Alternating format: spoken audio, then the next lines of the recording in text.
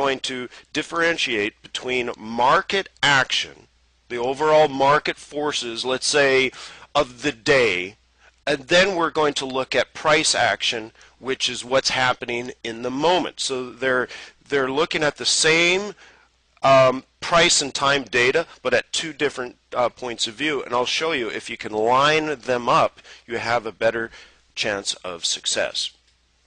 Now, before we go any farther, you're going to have to understand what my charts look like and what they mean, okay? What I look at, first of all, is speed of the market. That's the market action. I use 2155 EMAs. Remember, we're using moving averages, all right? I use 2155. You can use 2060. Honestly, it doesn't matter. Don't get hooked on looking for a magic formula, okay? I'm just using medium-term moving averages. I like 2155. Now, for price action, or what I call momentum, we look at the 5-8 EMA, and the 8 is an SMA, but again, you don't have to get too focused on that. It doesn't really matter. I'm using short-term moving averages. That's all that matters. They cross a lot because they're measuring things in the short term. For trend, I use 200 EMA. We're not going to talk about that today. For volatility, I use Bollinger Bands at 2 standard deviations. Again, we're not really going to talk about that today.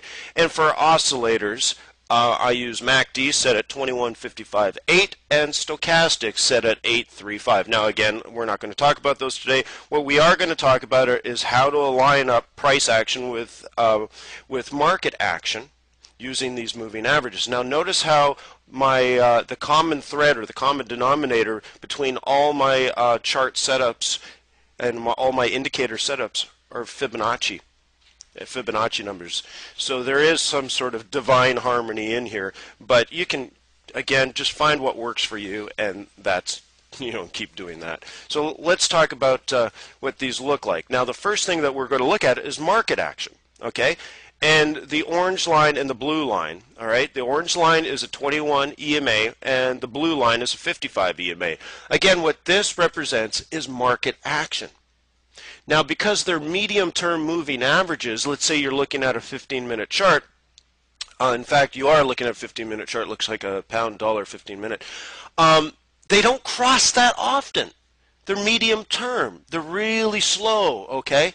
Again, the 21 EMA is showing you a moving average of 21 candles, and the 55 EMA is a moving average of 55 candles. So you know what? On some days, you'll find that this may only cross once or twice, okay, which is great. I use the 2155 if I'm swing trading.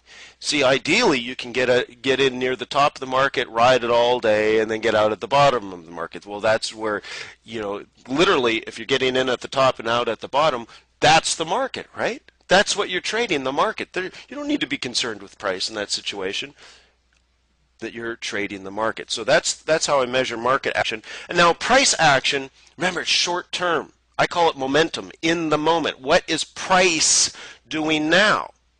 And for that, I use the 5 EMA and 8 SMA. And you can see they cross a lot more, don't they? They cross a lot more all the time. They cross constantly, right? But that's what happens with price. Now, if I back up again, here's a 2155 cross. Here's a 2155 cross. It doesn't happen very often, right? See, that's what's powerful about the market. It shows you direction if you use it right. Now, how many times have you seen, like, let's say the market falls, like in this example? Okay, the market falls. Let's say, somebody asks you, hey, so how did trading go? And you said, well, the dollar fell today. Yeah, but you know what? When the market falls, we know that the definition of a falling market is a series of lower lows, lower highs, lower low, lower high, lower low, lower high, lower low, lower high, on and on and on, right? So even if the market is down, right, if the market is down, price can still go up. In fact, price goes up all the time in a down market. So that's why I want to separate the two. Measure what's happening in the market, and perhaps I can make a decision on what I want to do throughout the day.